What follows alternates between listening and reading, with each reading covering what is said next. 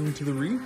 Today I'm going to go over how to use Red Sea's Nitrate Pro test kit.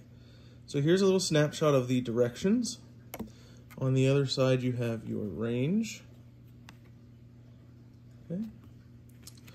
First you start off by putting 16 milliliters of water in 2 vials. The first vial goes into my little stir, the Auto Aqua stir, smart stir.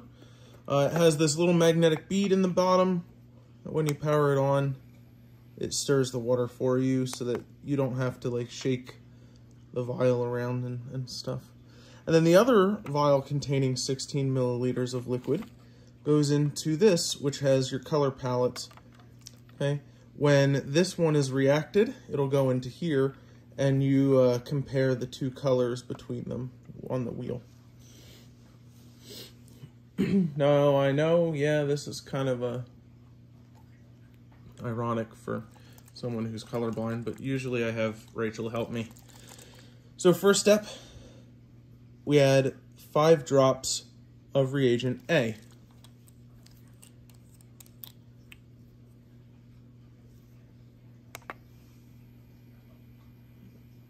One, 2, 3, 4, 5, and we wait 15 seconds.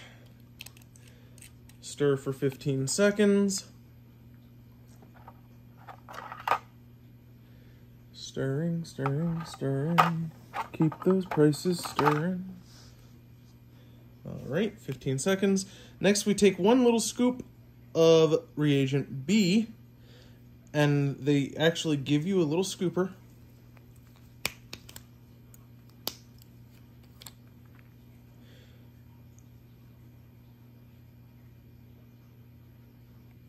B goes in, and B gets stirred for a whole minute.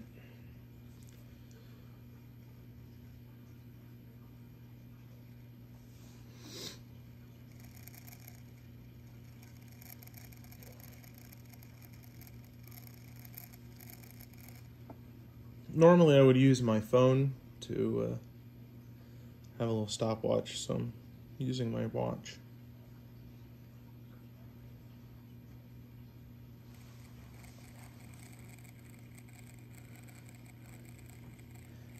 Some people say that you don't have to do it for the full amount of time that it says on the instructions, just long enough that, you know, whatever powder that you put in is, you know, is dissolved or everything is mixed and whatnot. I choose to just not take the risk and just do what the instructions say.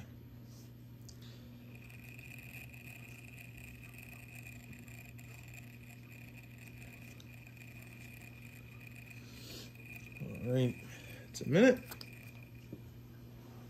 So drop the lid. Okay, and then last but not least is reagent C. And we add him in.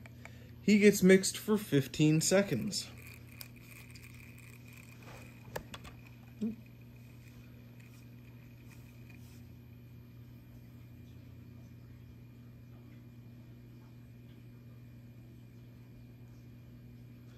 And that's that. Okay. So he will now sit for 9 minutes to develop the color, and I'll see you when it's time. Welcome back. It's been 9 minutes, so it's time to check our colors. Okay. Ideally, you're going to take this out, shake it up, try and get some of those, all those micro bubbles go away to some degree. Okay, place it in. Now you've got to look, and you see that there's a color on each side, right? And that corresponds to whatever it's pointing at. So if this were to match, it would be 1 part per million, which it is not.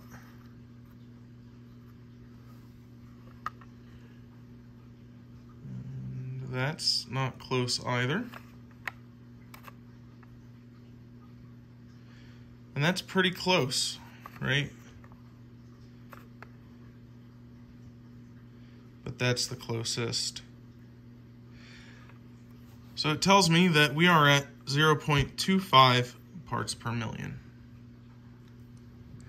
Then you just rinse everything out. You can reuse the salt water that's over here, because that was untouched. So you rinse this out with RODI, and you're ready for your next test. Don't forget to subscribe and like for more videos, and I'll see you on the next one.